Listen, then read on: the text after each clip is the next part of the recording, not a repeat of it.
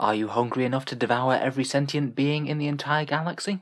Well, today let's talk about just that and go over the Tyranid Hive fleets in 40k.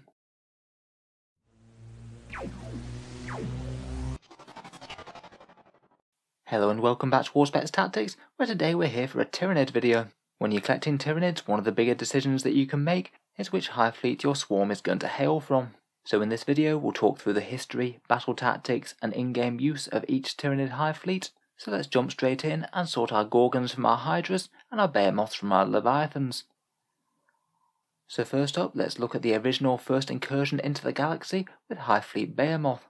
This blue and red carapaced Hive fleet led the first incursion into the galaxy and helped name the entire Tyranid race when they utterly destroyed and consumed the Tyranid outpost on Tyranid. Hive Fleet Behemoth had no subtlety and was an absolute hammer blow that just ravaged straight into Imperial space, consuming all in its path, focusing all of its might into one great hammer blow that headed straight for the realm of Ultramar. The unstoppable rain of Tyranid vessels consumed many systems, including Thandros and the Orcs of Jagger, before coming into full contact with the Ultramarines forces in the Battle of Prandium, where it was revealed that the Codex Astartes was woefully inadequate for dealing with the Tyranid menace. Despite the best efforts of Marneus Calgar and Inquisitor Krickman, the Marines were brutally beaten back, and Prandium was utterly devoured, the Duel of Ultramar being no more.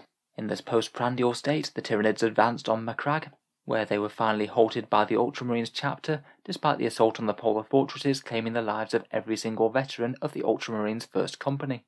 Only that by the ultimate concentration of Imperial forces and the sacrifice of the veterans of one of the greatest chapters of the Imperium was the Behemoth eventually stopped. The battle tactics employed by Hive Fleet Behemoth were distinctly unsubtle, favouring uncomplicated and costly if direct assault, using numbers and sheer ferocity to overwhelm enemy positions and feast on the defenders. Typically, they're one of the most melee-orientated Tyranid Hive fleets, employing many Hormagaunts and Carnifexes in a direct assault on enemy positions. In-game, Hive Fleet Behemoth rerolls charges, always handy for the more melee-focused Tyranids. Getting a bit more reliable melee engagement is rarely a bad thing.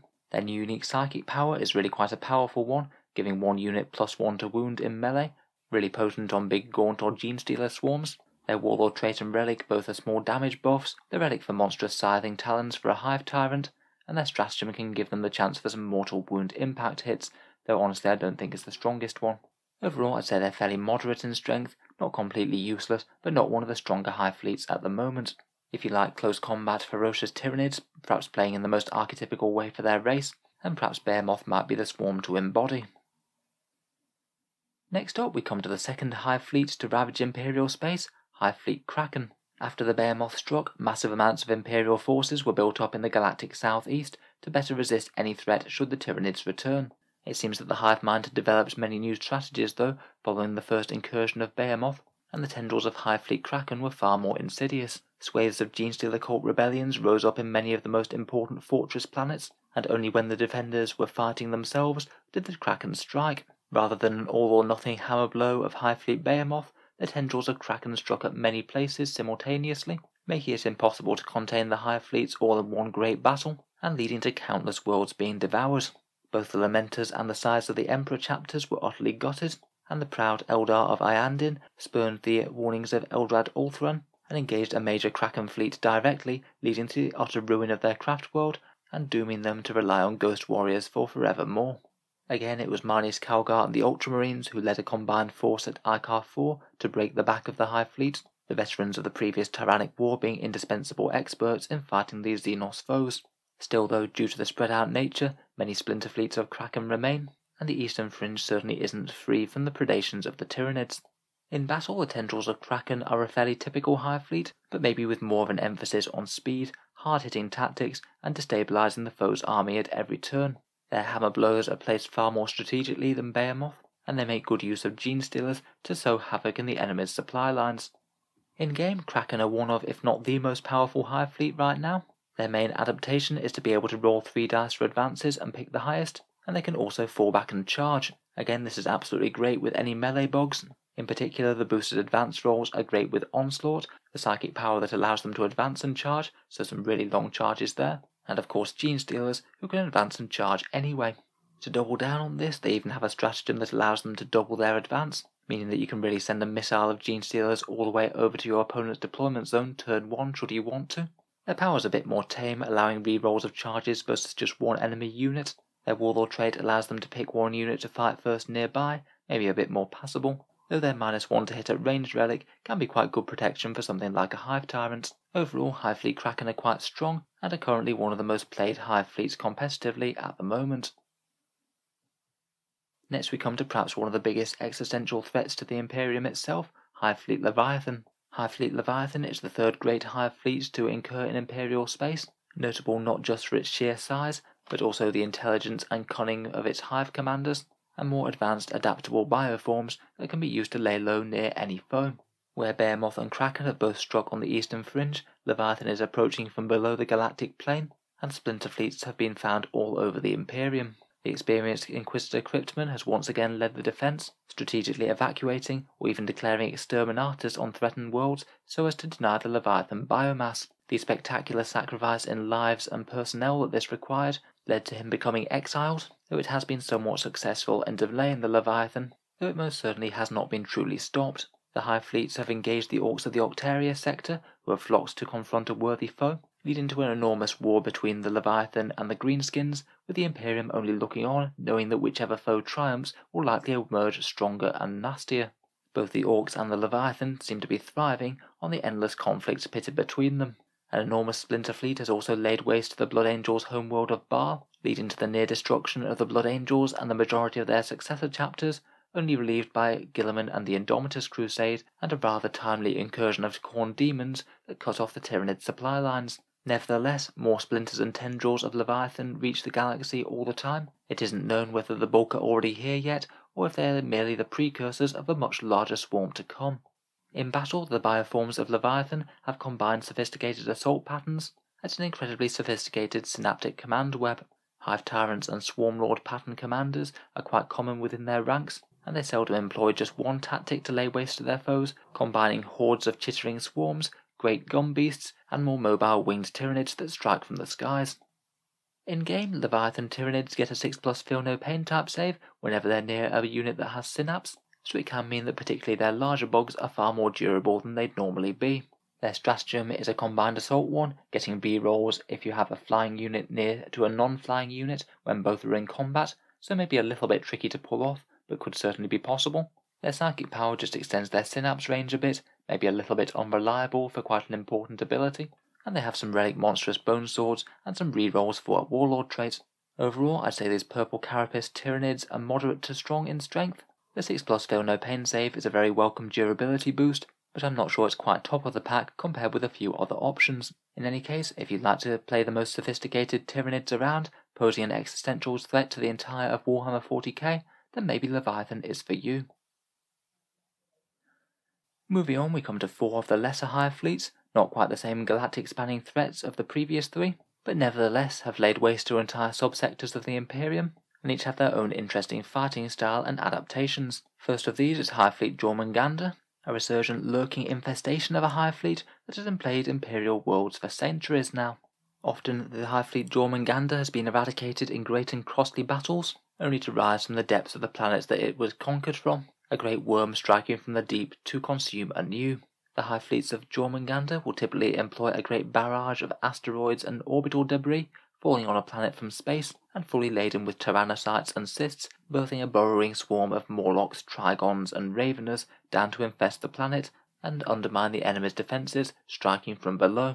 Often a world will have been thought cleared of the Tyranids, only for a great incursion to rise from the depth, Trigons and Morlocks drilling a great tunnel for countless swarms to emerge from the planet's depths. With their tunnelling natures, the Tyranids of Jormungandr are quite a hardy lot.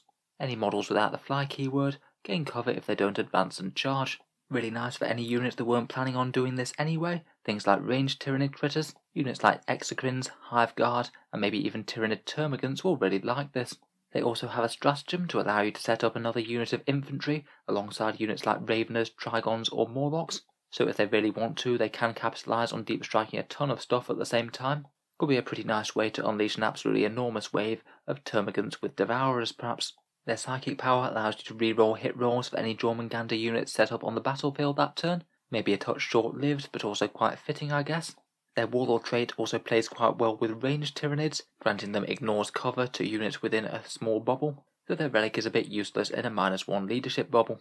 Overall, I'd say they certainly have their uses. Having some fairly good extra durability against range is no bad thing, though it maybe wouldn't help all that much if your units could get cover anyway, and of course only applies to certain units. Overall though, if you want an exceptionally hardy swarm striking from below the enemy and undermining them at every turn, then maybe the striking black and yellow Tyranids of Hive Fleet Jormungandr could be for you. Next up, let's move on to the venomous and adaptable Tyranids of Hive Fleet Gorgon.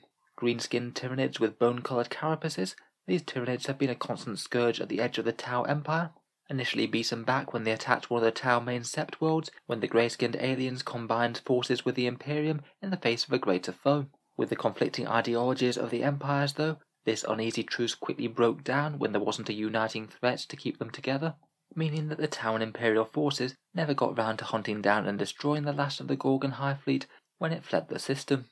Perhaps from such constant exposure to fighting the Tau, Hive Fleet Gorgon have become incredibly adaptable. Their swarm functions as an ever-adapting arms factory, sometimes within the space of one battle, adapting and updating their venomous toxins to better suit the foe that they're fighting. A mere scratch from a wound of a Tyranid of Hive Fleet Gorgon can be a signal of death, a foe's body bubbling down to a rancid gruel to be consumed at the Tyranid's leisure. In battle, they employ many toxicrines, gargoyles, and venomous adaptations and toxin sacs on their more regular bioforms, and up close each of their organisms is completely lethal. To represent this in-game, Hive Fleet Gorgon rerolls 1 to wound in melee, quite a nice generalised flat damage buff across all of their forces, though I'd still say it perhaps struggles to compete against some of the other adaptations. There's absolutely nothing wrong with a flat damage buff, it's quite simple and effective, though often I think it's more important that you actually make the charge in the first place, meaning that many other forces turn to armies like Kraken, Leviathan or Behemoth to either survive to make the charge or make the charge a lot faster. Otherwise, they've got a 1 command point toxin sac stratagem to make it work on a 5+, not just a 6. Their psychic power, poisonous influence, gives them a 9-inch bubble of making their AP better by -1 in combat. That is really quite a nice one, and could be pretty good in combination with a big swarm of Jormungandrs or something. Their trait and relic aren't amazingly good though, I think. Their warlord trait gives them a slight chance for mortal wounds in melee, and their relic will give the bearer a +1 toughness after taking a wound. I guess it's a bit of a durability buff if you're buffing up a Hive Tyrant to be toughness 8 rather than toughness 7, but it's kind of annoying that it won't have any effect for the first round of attacks. Overall, Gorgon perhaps don't seem to be one of the most commonly played, perhaps a slightly weaker Hive Fleet, though I'd say they certainly have their uses. Overall though, if you want a hyper-adaptive and thoroughly toxic Tyranid swarm, the toxic horrors of Hive Fleet Gorgon might be for you. Hive Fleet Kronos are perhaps one of the ultimate manifestations of the nauseating Tyranid phenomenon known as the Shadow in the Warp. They're rumoured to be the Hive Fleet's answer to the forces of chaos, which is often an anathema to the Tyranids and denies them powerful biomass, and Kronos' psychic anathema banishes much of that chaos threat back into the realm of the Empyrean, leaving the mortal followers to be devoured on the worlds that they attack. The swarm seems to be drawn inexorably to psychic presences within the galaxy, whether that's hunting and destroying the forces of chaos, or appearing to devour a psychic distress beacon sent out by a desperate planet. They often show such a predilection for hunting psychers that they have been known to attack and destroy chaos fleets while completely ignoring Imperial fleets that were battling them. In battle they are quite an unorthodox force by Tyranid standards, having enormous presence of psychers and zoanthropes, crushing the psychic presence of the lesser races beneath them. Their favoured tactics also seem to prefer ranged combat over melee, their advance being considerably slower than other Tyranid forms, weapon beasts and termagants destroying demon and chaos forces under a never-ending hail of living ammunition. In-game, Hive Fleet Kronos are one of the stronger ones by far, being pretty much the go-to for Tyranid ranged units. When the models are stationary, they get to reroll hit rolls of 1, which is really quite a nice whole army damage boost, and it's particularly good for powerful ranged units like Hive Guard or Exocrines. Their stratagem is also very nice as well. The deepest shadow is 1 command point, and when you use this before an enemy casts a psychic power, they can only use 1 dice to manifest, not 2. Can be really strong to foil an important psychic power, such as Warp Time or Eldar Doom or Jinx. Their psychic power can also buff shooting units, with 1 unit getting exploding 6s to hit, again great on Hive Guard. Their trait can further punish psychers by causing failed psychic tests nearby to suffer D3 mortal wounds on the enemy, really quite nice in combination with that stratagem, and their relic is a shooty one in a boosted Stranglethorn cannon. Overall, they add quite a big utility to the army, and it's often worth running your Tyranids with the shooty things as Hive Fleet Kronos as opposed to a different Hive Fleet. Overall though, if you like Tyranid ranged units, neothropes and zoanthropes, then Kronos might be a sinister and interesting way to play them. Lastly, for the main Hive fleets, we come to Hive Fleet Hydra. This many-headed monstrosity has been following in the wake of Hive Fleet Leviathan and displayed some interesting cannibalistic behaviour, often showing up after a Leviathan striker's attacked and been repulsed, and devouring weary defenders and the remnants of Tyranid splinter fleets alike. This cannibalistic behaviour is thought to allow Hydra to absorb the genetic memory and the lessons learned from defeated Tyranid fleets, and dash the hopes of embattled defenders, thinking that they'd repelled the Tyranid horrors once and for all. Though a smaller Hive fleet compared with others, Hydra uses its biomass to field vast swarms of lesser organisms in preference of bigger and more advanced creations. Their swarms of termagants, gargoyles, and hormagaunts will strike as one great wave, overrunning and consuming the defenders where they stand. In-game, these swarming instincts manifest themselves in re-rolling hit rolls in melee against a unit that has less numbers than the unit that's attacking. I would say it's perhaps a little bit on the niche side, perhaps most effective on things like Gene Stealers or Hormagaunts, which are the biggest melee-capable units that are likely to be overrunning the enemy. As a damage boost for them though, it is a fairly strong one. Their stratagem for 2 command points is Endless Swarm. It's designed to help you regenerate an infantry unit, but unfortunately the way it's worded you do need to pay reinforcement points for it, so it's not really that useful. Their power is a bit underwhelming to be honest. Death Shriek gives out mortal wounds when enemy units destroy your unit, but it's only really useful if your opponent's about to wipe out a big squad of gaunts in close combat. Their Warlord trait allows for a bit of wound regeneration, which isn't the worst, and their relic is some boosted Death Spitters that's available to the Winged Hive Tyrants. Overall, compared with the other Hive fleets, they are rarely run. They're only really all that good with really big swarms of Tyranids, and it does seem that people tend to prefer other Hive fleets when they're running those, whether it's Kraken for quicker charges or flexibility, or Kraken, Jormungandr, or one of the custom ones for more durability, which tends to be the most important thing for hordes as they want to be claiming objectives. If you do just want to overrun the enemy with massively dangerous swarms of lesser Tyranid organisms though, then Hive Fleet Hydra might be a good shout. Lastly, if you do want to represent your own Tyranid Hive fleet, then there is some option for building custom Hive fleets. There are plenty of other smaller ones in the lore, and you could always make up lore for your own. A couple of the more interesting ones that I read about were Hive Fleet Tyranid, unusually protecting some verdant worlds where they appear to be constructing some great bioconstruct of uncertain nature. The psychic signal being produced by this is enormous, making Xenos Inquisitors suspect that it might be some great psychic beacon to draw yet more Tyranid organisms to the galaxy. They generally attack worlds almost to raid and carry the biomass back to their great work. Another one is Hive Fleet Ouroboros, which by some Imperial scholars is suspected to be the first Tyranids that ever reached the galaxy, but they weren't recognised at the time. Records of Millennium 36 detail horrors descending on the sky from an Imperial world, and the fact that their Tyranid bioforms appear to be ancient and cruder, far less adapted and sophisticated compared with the more current Tyranids of Hive Fleet Leviathan, does lend weight to this theory. It does however mean that contemporary Tyranid fighting tactics are often ineffective against them. Ouroboros also seems to have a great preference for striking with winged organisms, gargoyles, harridans, harpies and shrikes, which descend upon high on the highest tiers of hive cities and block out the sun. For representing some of these custom hive fleets in game, you can pick 2 hive fleet adaptations from a great big list. They do give you some different and powerful options, though it does mean that you miss out on unique relics, traits, stratagems and things for them, as they don't get those. To be honest, I think there are quite a few duds on the list, but there are some interesting ones. Perhaps one of the single best and most interesting is the Prey Side adaptation. It gives you +1 to hit for monsters when they charge, so that's really quite a solid damage boost for your biggest hitters. Otherwise, you can get a few hit rolls for each unit when they're near Synapse or Psyker units. Adaptive Exoskeleton is really quite a good one for hordes, giving Termagants, Hormagaunts and Gargoyles a 6+ invul save, and making them just that little bit harder to shift. There's one for re-rolling a failed psychic power per turn, and one to allow big critters to regenerate 1 wound at the start of each turn. Most of them depend on exactly what units that you're using, and there are plenty of other interesting ones too, but perhaps the ones I've seen most commonly used are the Prey Site one for the critters, and the 6+ invul for the swarms if you're just going for overwhelming numbers to hold down all the objectives. So let me know in the comments which is the best Tyranid Hive fleet to play as and why. I certainly look forward to hearing your thoughts and ideas, and I hope you've enjoyed a bit of a discussion of the swarms. If you'd like to see more videos like this, feel free to subscribe to Auspex Tactics. Hopefully there will be a bit more Tyranid content in the future. Whenever their codex drops in 9th edition, I will certainly make a review.